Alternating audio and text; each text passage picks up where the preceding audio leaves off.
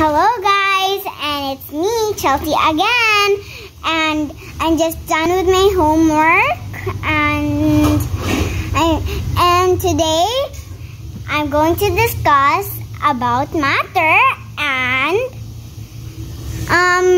the two types of cloths.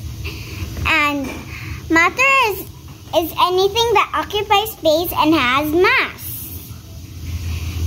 And the three types of matter are solid, liquid, and gas.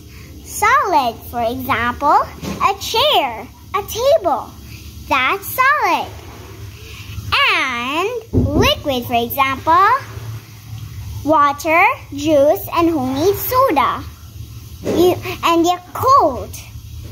And the third one is gas, air, and wind bubbles. That's gas. And we may now move on to the two types of clause. A clause is a group of words that has subject and verb. The two types of clause are main clause and dependent clause. A main clause is a group of words that can stand on its own, and the dependent clause cannot. And the sentence that has a clause is called complex sentence. And that's all for today.